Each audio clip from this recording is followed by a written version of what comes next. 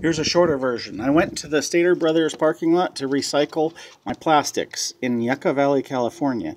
It was the only recycling available to me within about a 10-mile radius. The plastics I took in were contaminated, but the attendant did not tell me he was taking deductions. Apparently, this amount of liquid is enough to cause a deduction.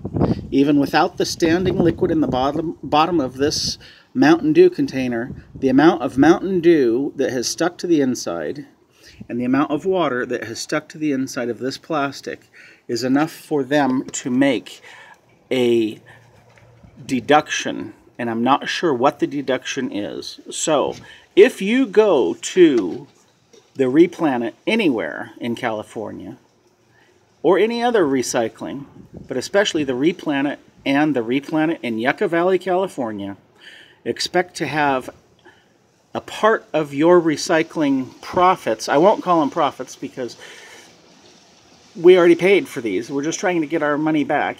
Expect to have part of your deposit deducted due to the naturally occurring particles that stick to the inside, the condensate, if you will, on the inside.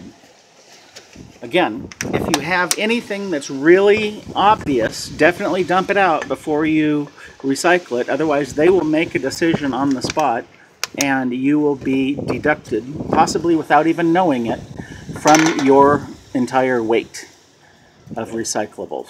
Thank you. Hope you enjoyed this video. There's a longer version if you want to see more. Thumbs up to California Redemption Value. Code red on CRV. Code red on CRV. Thank you.